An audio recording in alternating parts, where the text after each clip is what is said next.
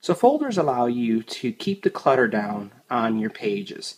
So, these are the pages on your phone.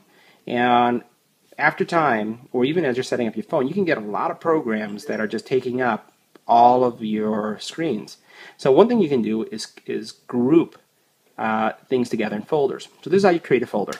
All you do is you press and hold on the program that you want to make part of a folder and drag it on top of another application, and you let go.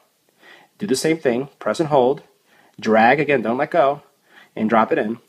And as I tap now, all these programs have been included in this folder. I can give this a name, and I can maybe call it Utility. And now these programs are part of a group called Utility. And I now have maximized the space that I have on my screen because I've grouped things together.